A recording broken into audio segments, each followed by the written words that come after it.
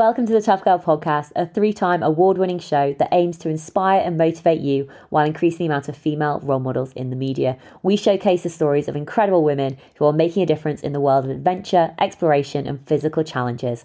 I'm your host, Sarah Williams, and I'm thrilled to have you here. If you're passionate about adventure, challenge, and learning from women who have overcome obstacles and achieved remarkable things, then this is the podcast for you. Every week we bring you new episodes featuring incredible women who share their stories, insights, and tips to inspire and motivate you in tackling your own personal challenges. And the best part? By supporting the Tough Girl mission on Patreon, you're not just helping to keep the show going, you're joining a community of people who believe in the power of female role models to inspire and empower others. Your support helps us continue to bring you high quality content and promote the stories of amazing women around the world. Don't forget to hit the subscribe button so you never miss an episode. New episodes every Tuesday at 7 a.m. UK time, with occasional bonus episodes on a Thursday. Thank you for listening and for being a part of the Tough Girl community. Let's get started.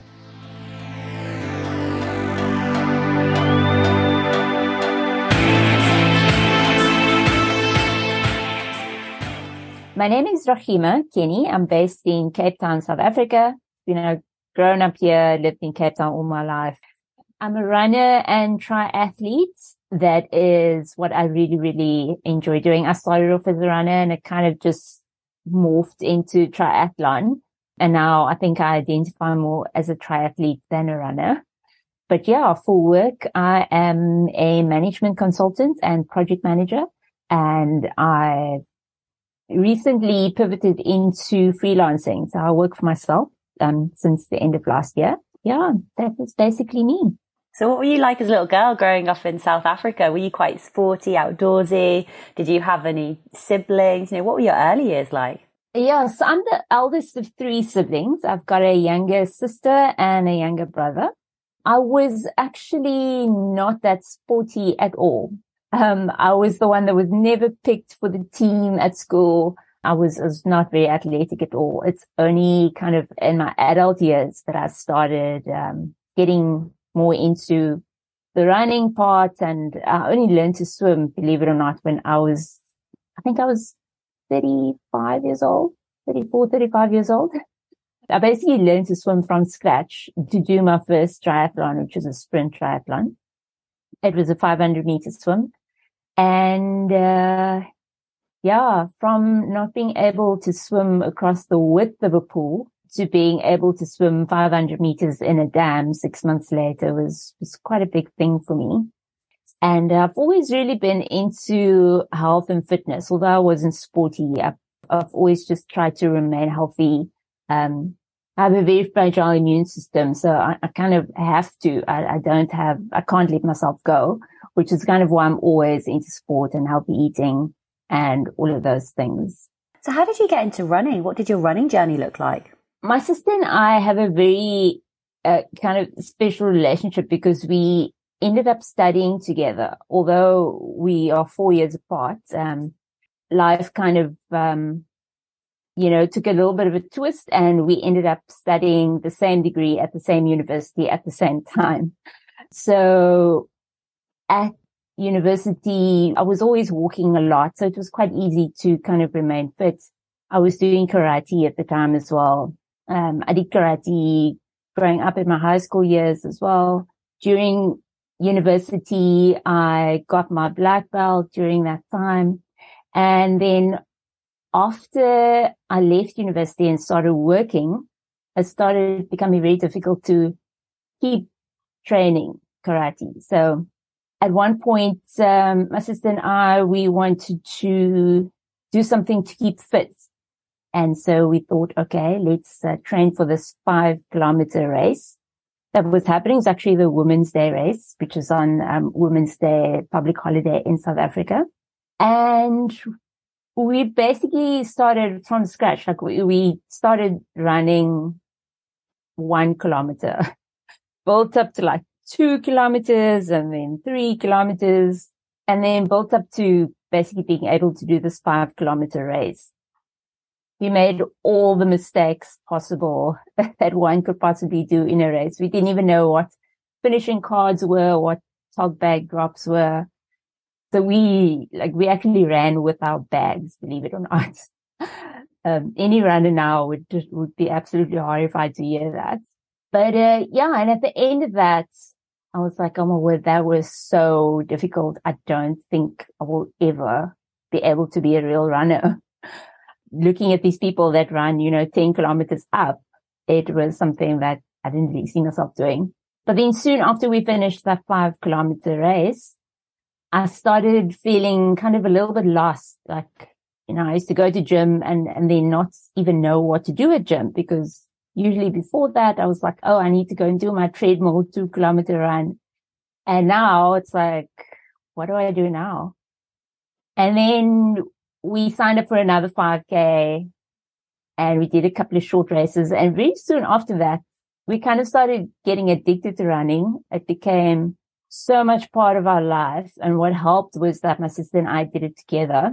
And so we were always there motivating each other, helping each other get up for, as accountability buddies for those early morning trainings and early morning races and things like that. Yeah. So we both ended up, increasing our distance quite substantially. We started running half marathons. We started running marathons and ultra marathons as well. What is it about running that you really enjoyed? Was it the physical? Was it the mental? Was it the sense of achievement? What really connected for you? I think it was firstly just knowing that I was doing something to look after my body and that would keep me fit. That was quite important for me. I think unknowingly it had a very big effect on maintaining my mental health as well. It wasn't really why I did it. I didn't realize that it was happening, but just looking at kind of how it kept me in balance, it really did have a really good effect on that.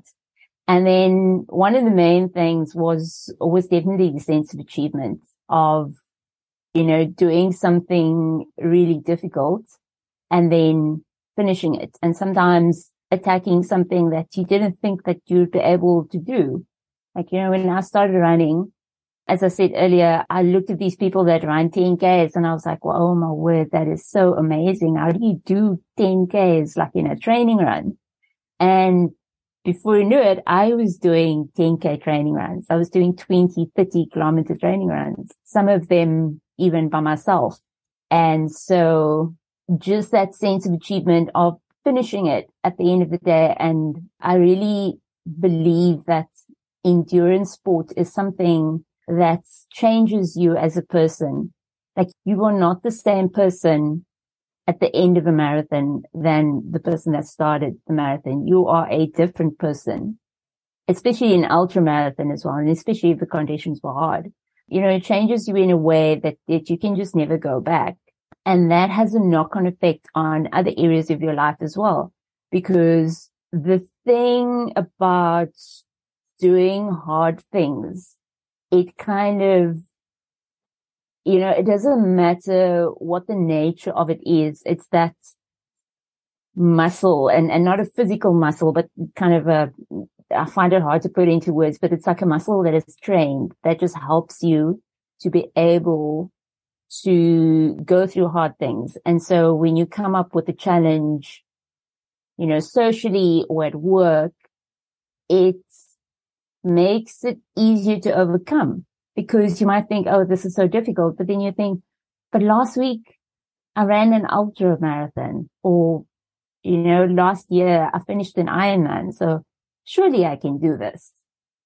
And it really kind of helps you to become a better person and a more resilient person in all areas of your life. And that, I think, is what just brings me back to it again and again and again. You talked about your progress that you made in running. I'd love to know, how did you progress maybe from the marathons to the ultra marathons? Did you join a running club? Did you figure out your own training? Were you on Google? Did you work with a running coach? How did you make that transition, and how did you train for sort of the next level, take you up to those ultra distances? Yeah. So, by that time I had definitely joined a club. Pretty much most of my marathons I did on my own training program that I either got from a coach or that I got online or something like that. I think it's very important if you do something like that to follow somebody that can give you professional guidance. So sometimes that is within your club that you're running with, and sometimes it's outside the club. But what the club does provide is that sense of community, that sense of, being part of something. So even if you're not doing all of your training with the club, but really kind of does help to just get through those things. And it also, obviously, it provides training buddies for you. In terms of stepping up to the bigger distances, I think the transition from a half marathon to a marathon is probably bigger than going from a marathon to an ultra, because, that is when you get to about, a marathon is 42 kilometers and a half marathon is half of that, is 21. And usually in a marathon, between the points of like 30 to 35K is when it gets really, really, really difficult. And sometimes people will hit the wall, which is a time where, your body just kind of gives in, and you have to be able to push through that section, because once you get through that section, through the wall, the rest of the time you will be okay. And some people, they don't recover from that, and then they actually don't finish. So, when you're training for an ultra marathon, you generally would run about the same distances in training than you would for a marathon. And so it's more the mental aspect that comes into play there, because your body's going to want to give up on you so many times, both in training and in the race. And it's the ability to push through that really makes the difference between, somebody that's just running socially and somebody that is a serious runner that goes for marathons and goes for ultra marathons and things like that. So, for example, when you're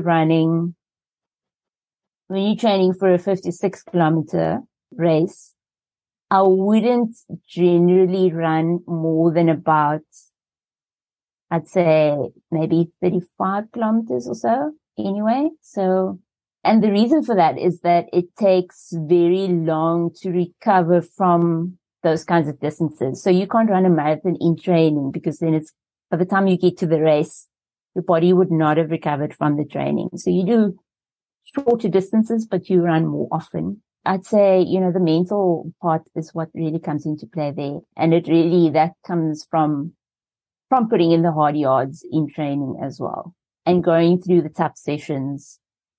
Sometimes there's one or two tough sessions in your training program of a few months that can literally make or break your race day, because those are the ones that really teach you how to get through anything. It's when it was raining outside and you still went and you still did your 30 kilometers. And at the end of the day, whatever race day throws at you, I wouldn't say you're ready for it, because it's still going to be hard, but you have got a little taste of it, and that resilience muscle has been worked a little bit more, and you're a bit more prepared than if you hadn't done that. And for people who are listening, who are maybe thinking, tough sessions, hard training, getting outside when it's raining, why do people do this? Why do people push themselves like this? And I'd love for you to share maybe one of them, the magical moments from one of your races or runs or training that you sort of look back on. It just, makes you smile, fills your heart with joy. And I think, this is why I train. This is why I like being fit and healthy and strong. Share one of those magical moments. I think I want to jump to triathlon and Ironman here, if that's okay, because I've done 2 full Ironmans, and Ironman is a 3.8 kilometer swim, 180 kilometer cycle, and a 42 kilometer run, all within, you have to finish in under 17 hours. So it's a pretty tough thing to do. It's kind of been touted as the toughest single day endurance event that you can do. I've done two of those, and the last one I did was now in March 2023, so not too long ago. And race day was, gosh, we had every season thrown at us. On the morning, we literally had lightning and thunder, like at the start of the race, and it was raining, and then it was sunny. At some point on the course, like really, really hot. We had really high humidity. Then it got colder again. Then it rained again. And then it was thunder and lightning. And then it cleared up. And then later on in the evening, it was, raining again and windy. And that's when I was running my marathons. I was running a marathon like mostly in the dark, pretty much half in the dark. And I actually, as tough as the conditions were, it was the most enjoyable Ironman that I've ever done. It was the most enjoyable marathon that I've ever run, even though, compared to Ironman marathons or standalone marathons where you just run a marathon. Yeah, I was running a marathon at the end of a 180-kilometer cycle and, a swim in the morning. I look back on that day and I wonder, I actually had a really good day, although the conditions were really bad. And a lot of people said afterwards that, the conditions were appalling. It was their worst Ironman they've ever done. If I look back at my training, the longest training ride that I did was very similar conditions. And I'm speaking about the tough part of the conditions here, the wind, the rain, and the cold.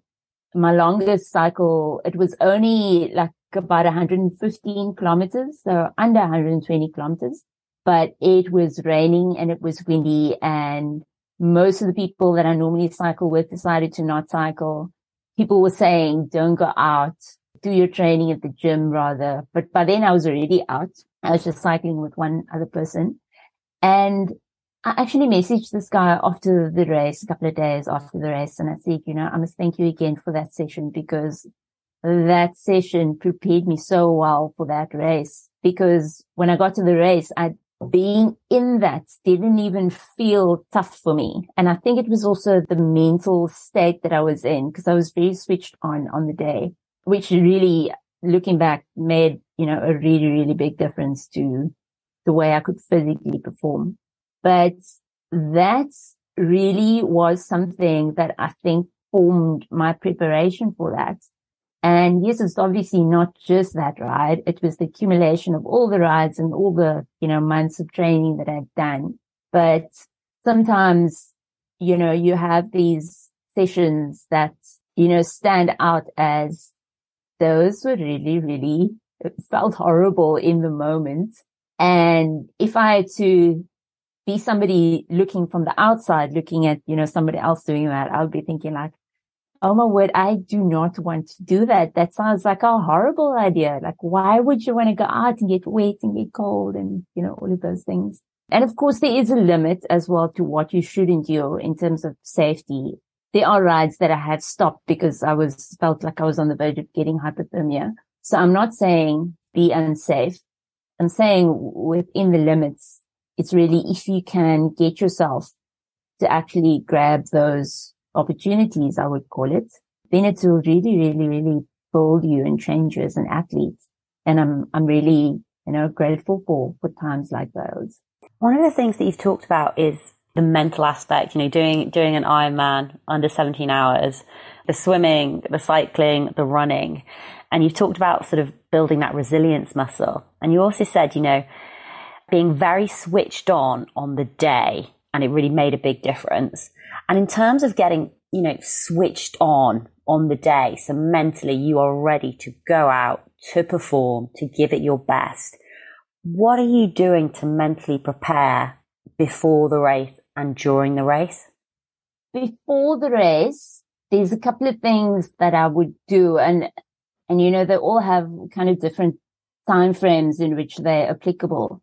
But just before the race, I have an exercise that I always do for things that are challenging, and it might not always be physical.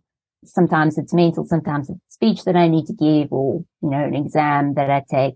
but I also use it for races, and it is called power posing. And, listeners can, if you Google Amy Cuddy TED Talk, you will find an entire TED Talk about it. There's the condensed version and there's the full version. But she speaks how, the body can change the mind, and obviously the mind can change the body as well. So it's a 2-minute power pose that I do before the time, and it kind of just, lowers your cortisol level and raises your testosterone level a little bit. So that's what I do just before the race. In terms of long term before the race, the most important thing is to just put in the training, because if you haven't put in the training, then I believe, obviously no amount of mental preparation is going to get you through something really, really tough.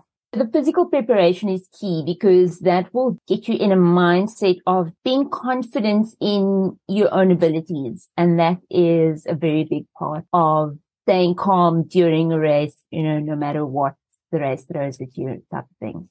Another thing that I did, actually for the first time before this Ironman, and it's the first time I've done something like this, even though I've been doing endurance sports for over a decade, I had almost a debilitating anxiety about the race and about, fears about not finishing, not making cutoffs, and about my abilities. And even though I was doing the training, I was just so scared that something terrible would happen, because, I'm not a natural athlete. I'm not naturally fast or naturally strong. I've got to basically work for every little game that I have.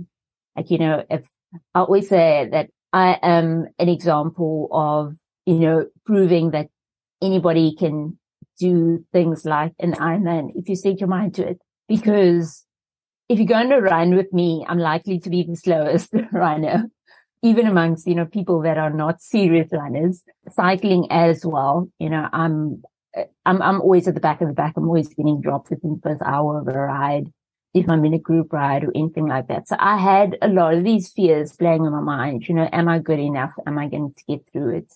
And one thing that helped me was actually going to a sports psychologist for a couple of sessions.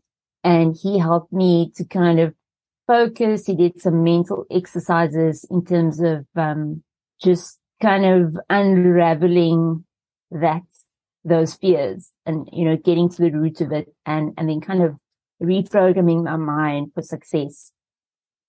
So that was really something that I haven't experienced before. And I didn't actually, while I knew that I needed help, I didn't realize what a big help that would be. And I would, recommend to anybody. And it's not just for, if you're having issues with sport, but, any mental health issue, professional help is really, if you have the right person to help you, then it is invaluable. I mean, it took 2 sessions to unravel all the fears that I had, and to just get me in a state where if I feel that fear and if I feel that emotion coming on during a race or during a session, I was given tools to kind of work through that and to resolve that almost instantaneously and to turn that around. So that is something that helped me a lot. And I practiced it in the few sessions that I had left after I saw the sports psychologist before the race. And so on the day, I kind of used all of these things. I also I listened to a very amazing audiobook on, mental health techniques to help athletes. So the book is called The Brave Athlete, and it's by Simon Marshall and Leslie Patterson. They're husband and wife couple. The husband he's got a PhD in sports science, and the wife is a professional athlete. So that dynamic also works really well because they both speak about, experiences from different sides of the fence in a way. And the book was so great that I listened to it twice before the race. So all of those things kind of came together, and it primed me to have a race that was so good that I didn't even realize what kind of zone I was in during the race, because it's not something that I had to like psych myself up. Because sometimes, we think we get in the zone, you need to really psych yourself up. You need to be like, we think that being in the zone is loud, but sometimes it is quite soft and it is quite gentle, and it is just, especially for a race that long, where, I was going for over 15 hours. It's a really good technique to be able to control your emotions as well. And that was also something that my psychologist told me. He was like, try not to get too excited, in the weeks leading up to the race, because that also depletes your dopamine, and you only have a limited amount of dopamine, and you want to keep it all for the race. You want to keep it all for pulling it out on that day and to unleash everything. And it ended up that was what I was able to do, that I still didn't think it was possible, but like felt fresh at the end of an Ironman that I did in 15 and a half hours. One of the things that I read on your blog, that you shared 2 really powerful pieces called The Dark Side of Becoming an Ironman, Mental Health Struggles. And I'd love for you to share maybe just a little bit more of your experiences of after the race and how you handled what was going on there. Yeah, so the first time I experienced this kind of really down period was after my first half Ironman, which was the year before I did my first full Ironman, about a year before, I'd say. So before that, I'd done lots of endurance events. I'd done ultramarathons, and I'd never really experienced anything of the sort. So it was quite foreign to me. It was where I just felt, it was pretty much depression. There's no other word for it. And I initially felt very uncomfortable calling it that, because I felt that, I'd just been through something really amazing. I just achieved this great thing. And calling the state that I was in depression felt like a betrayal to the people going through real depression, or what I would see as real depression, because I was like, people are going through hectic things in their life. And I'm like, oh, I just finished Ironman and I'm depressed. And like, obviously, that doesn't make any sense. So I was really struggling with going through that. I didn't have anyone to speak to. It was quite foreign. I could feel my mental state was changing in a way, and it was hard to pinpoint at first, because, you look at everything else in your life and you think, oh, it might be this, it might be that, it might be that. Like, why am I suddenly so teary for no reason at all? And it took me down quite a path of exploration where I had to I tried to figure out, okay, what is happening? What is happening to me? I don't think it has happened to other people, because I don't see anyone else speaking about it. Nobody has spoken to me about it really. One of my friends did allude to something of the sort, but I was like, it didn't sound like, I was like, that's not going to happen to me. It doesn't sound like I would be depressed after. Not that it doesn't sound like, but I don't feel like I would be depressed. And only because he mentioned that did I start thinking, oh, it might actually be that. And then I started looking into it, and there actually wasn't much information, even online, about it. I dug deeper. I kind of had my own theories about it, and I go into detail, about it in my blog post, which people are welcome to go and check out. But, once I started speaking to people about it, I actually realized that so many other people were going through it as well. In fact, like everybody that I spoke to, of the people that I trained with, and granted, I didn't speak to everybody, but those that I did speak to, every single person, there was not a single exception. Every single one of them had gone through a similar thing. And then I thought, but all of us have been through it. All of us have gone through this thing alone. It's not fair that people should go through it alone, because it's a really horrible thing to experience. That is why I felt the need to, speak out about it. I speak about it every chance I get. I wrote about it, and I hope that, my blog posts help other people that are looking for answers when they go through something similar. And it's basically something there's a lot of reasons for it. One is that, as humans, we are very tribal. We need a community. We need a tribe. We need people that we can identify with. And Ironman, it's such a demanding sport that you spend so much time with the people that you train with. You train with them maybe on a Wednesday morning, you're doing track with them. On a Thursday morning, you're doing a bike ride. Thursday evening, you're doing a swim. Then Friday morning at 6:00, you're doing your open water swim in the canal. So you see them often more than what you see some of your family.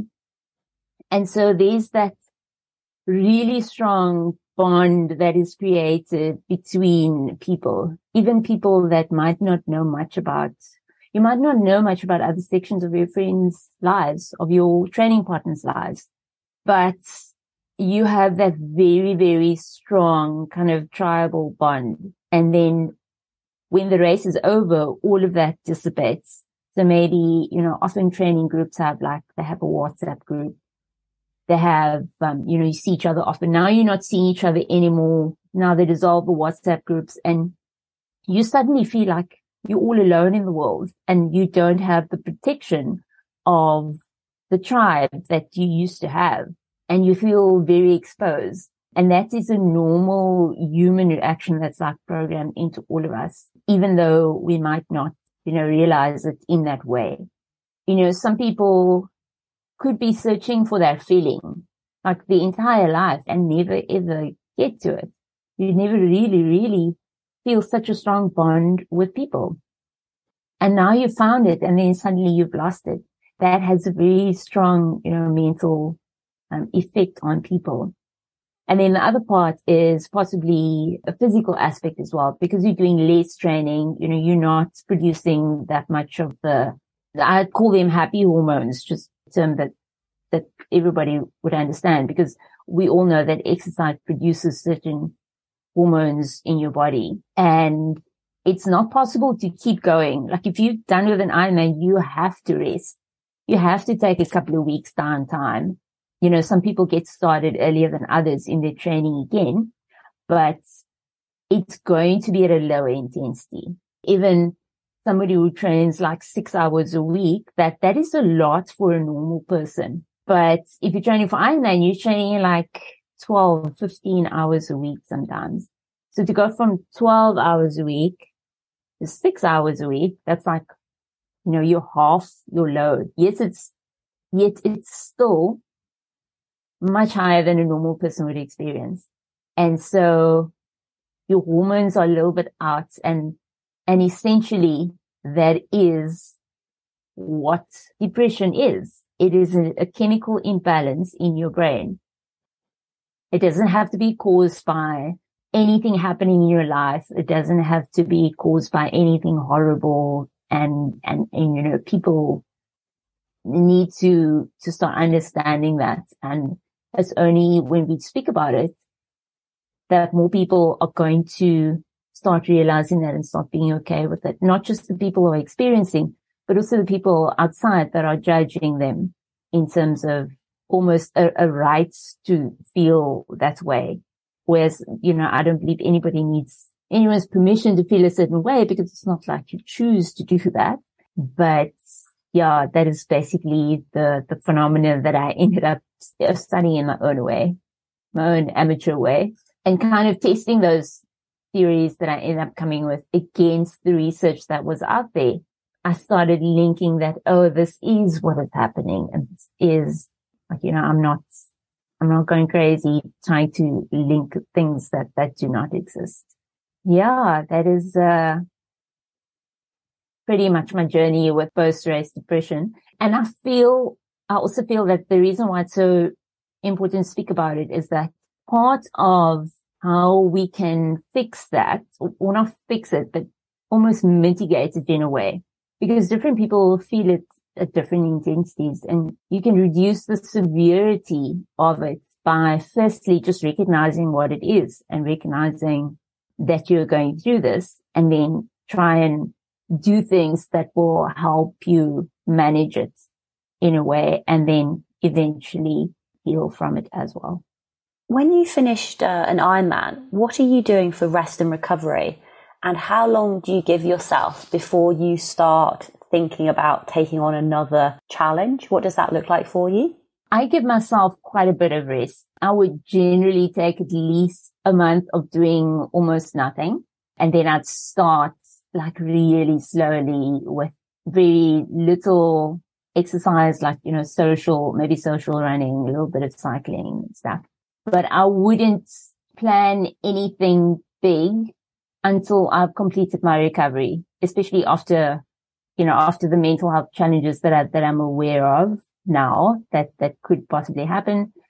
I try and not give myself illusions of, I'm going to do another marathon like in 2 months' time, because after my first Ironman, I made that mistake. I knew that I wouldn't be able to do 2 Oceans Ultra, which was like, I think it was 3 weeks after Ironman. But I thought, okay, I'll do the half marathon. I mean, I'm so fit. I've been doing all of this training. I've run much bigger distances before that.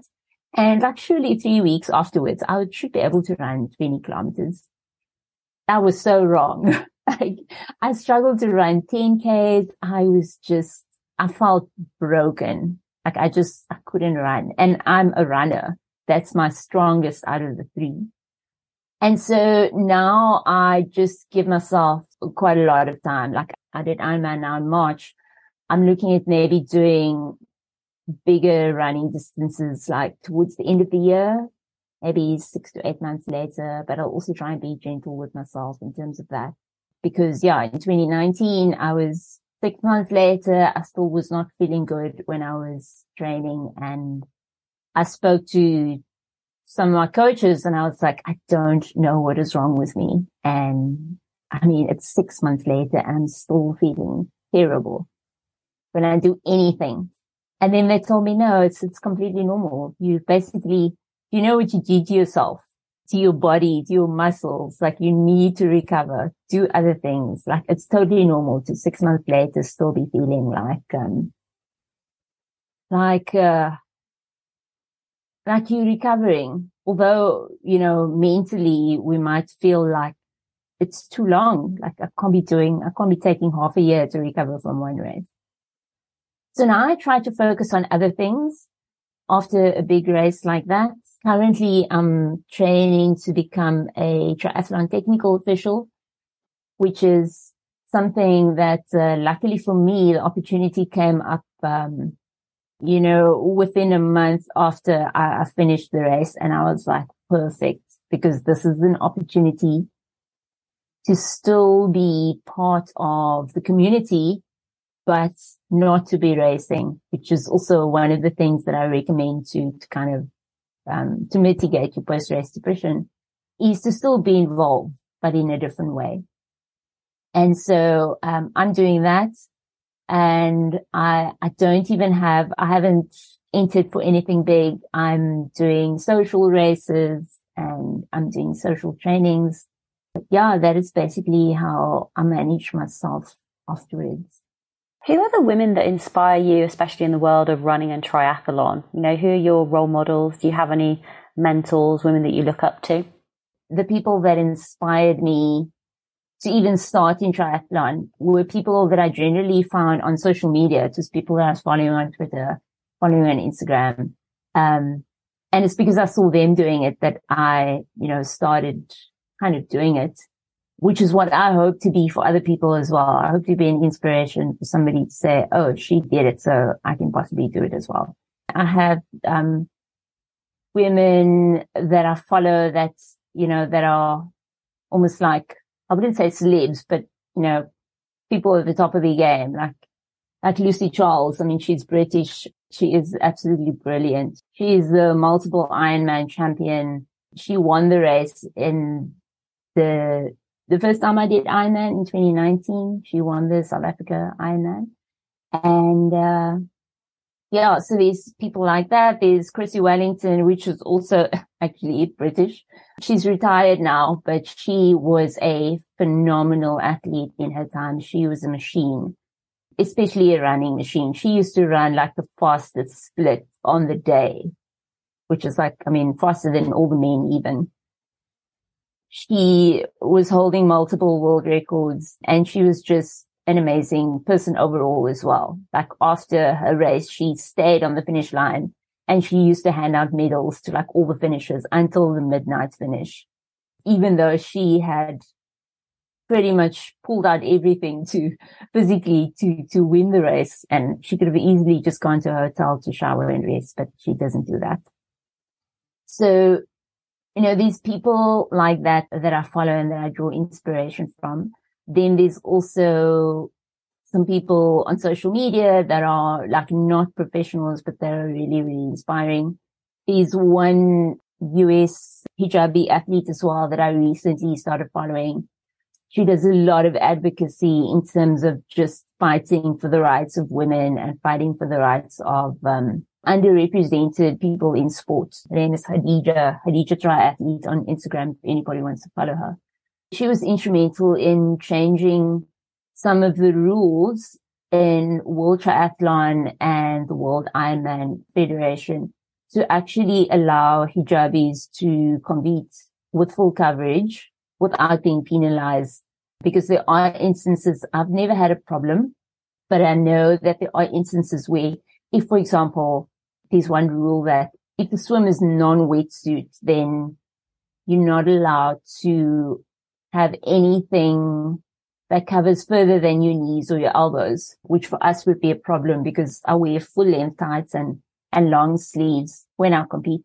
And so, yeah, there's obviously reasons why that rule is there, but it inadvertently affects some other people that the rule was not made to affect. And in some cases, they're really strict in enforcing it, like in the US, for example. And so she has been advocating for those rule changes. Those rule changes have come through now. So pretty much everyone from now onwards for generations will benefit from that. And then there's women as well that I know in my personal life, but most of them I've also met through social media, that I follow and that are just phenomenal people. I mean, my friend Bianca, she won her division at the half Ironman, and she's got a toddler. She's a mom of like a 2-year-old, and she still manages to put in the training and to hold down a full-time job and to be a wife and a mother. And, you know, those kind of things are really inspiring to me. So I draw from all of these people, and those are just people I mentioned, but there's many others as well that I just look to, and I admire the strength of these women, and I draw from that to kind of help fuel myself. You're a 2-time Ironman finisher, and you were the first and still the only one in South Africa to do a full Ironman in a hijab. Yes. Which is just incredible. Talk about leading the way and blazing your own trail. Have you started to have more conversations with Muslim women who are sort of curious about triathlons and Ironman and running and how to do it with the hijab? I have had more conversations. There are also many hijabis in South Africa that are doing smaller triathlons and half Ironmans. I mean, I'm not going to claim that I'm the reason they did that, but it's definitely, it helps to see somebody doing it and then, you know, to kind of follow, because for me, it was very difficult. I had nobody to look to, and I had to figure out everything myself. So, you know, often we think, you know, being the first is like glamorous in a way, but it really isn't, because besides like trying to train for triathlon, you also have to figure out, okay, gosh, what am I going to wear? I don't want to wear something that's going to make me slower, that's going to cause drag, that's, you know, I want coverage, but I still want, you know, to be able to get it on in a reasonable time. And, you know, I want it to be technical fabrics. And so there's a lot of research that kind of goes into that. And there has been women that has asked me, that has kind of asked for advice. One friend of mine that started with triathlon a few years ago, she basically asked me, look, what do you wear?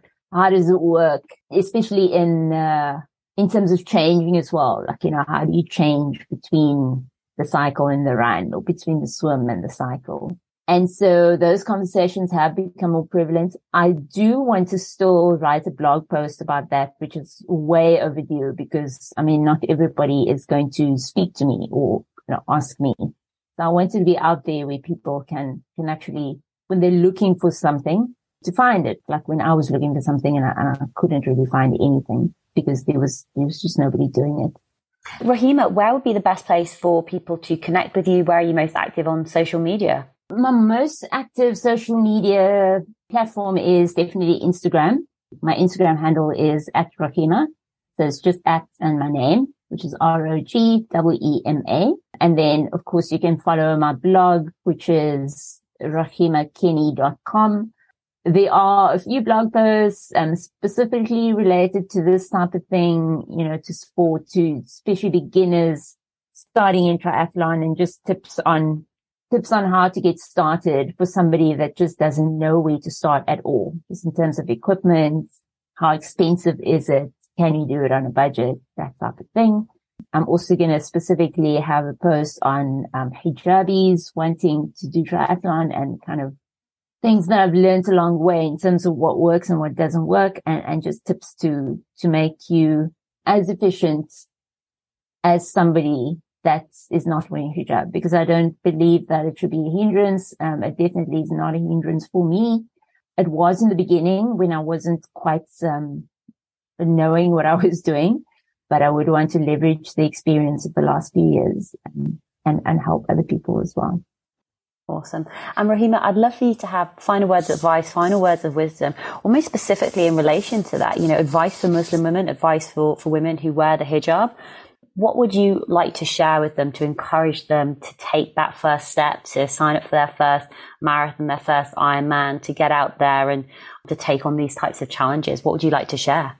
What I would like to share is that I want to tell people, whether you're in hijab or not, whether you're Muslim woman or not, a lot of times society puts us in a box. And if you are not the type of person that you see or that society would see as doing something like an Ironman, then often we think that we are not capable of doing it. I'm too big, I'm too weak, I'm too this or that or that or that or whatever. Don't listen to any of those things.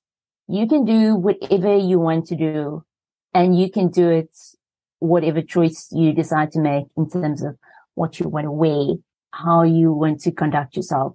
It might take a little bit harder work. It might take you to train a little bit more, to be disciplined. But if you can see it, and this is actually a scientific fact, if you can see it in your head, if you can see yourself doing it, it means you're capable of doing it. And it doesn't mean that you're capable of doing it today or tomorrow. You obviously have to put in the work. But as long as you are prepared to do the work, there is literally nothing that can stop you. And in terms of my advice for hijabis, let's do it. Let's get more people out there. Let's get more hijabis out on the triathlon courses, on the running races, because we need to show the younger girls that anything is possible. The Ironman motto is anything is possible. Those are the words that I live by. I mean, a couple of years ago, it was 7 years ago now, I couldn't swim at all. I could have said I can't do triathlon because I can't swim. But I learned to swim, even though it was so difficult. It was really, really hard.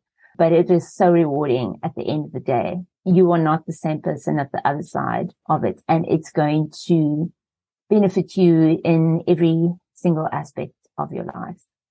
Absolutely. Rogeema, thank you so much for being on the Tough Girl podcast. It's been amazing to speak to you, and best of luck with all your future Ironmans and triathlons and running races. Just incredible what you're doing. And thank you so much for sharing your story on the Tough Girl podcast. Thank you for having me, Sarah. It's been amazing chatting to you.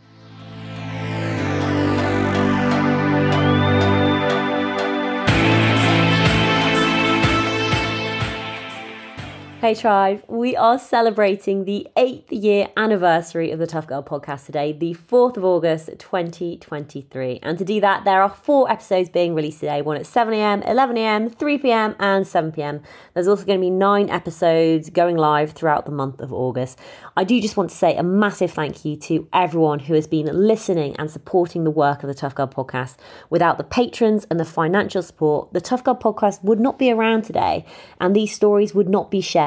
Thank you to all of the incredible patrons. If you've been listening for a while and want to support the work, then you can make a one-off donation via PayPal. There's the link on the Tough Girl website, toughgirlchallenges.com, or you can sign up as an annual or monthly patron via Patreon, www.patreon.com/Tough Girl podcast. And wherever you're listening in the world, Patreon should have your currency available, so you can just donate in your currency. Delighted to share that the next episode is with Alexandra Allred. Alexandra is a former professional athlete and author of When Women Stood, the untold history of females who changed sports and the world, which was published earlier on this year in February. So Alexandra made sports and medical history through activism and determination. This is an episode well worth listening to, as are all of the Tough Girl podcast episodes. There are now 650 episodes in the back catalogue, which is epic. So please do tell one friend about the Tough Girl podcast. Share the joy, share the stories, and you could change someone's life. So many women reach out to me and tell me about the adventures and challenges that they have done after listening to the Women on the Tough Girl podcast, which is what it is all about. Motivating and inspiring you. Thank you so much for being on this journey with me. All that's left for me to say is, wherever you are, whatever you are doing, give it your all. Give it 110%. Get after it. Go for it. Believe in yourself because I believe in you. Take care. Lots of love and I'll speak to you soon. Bye.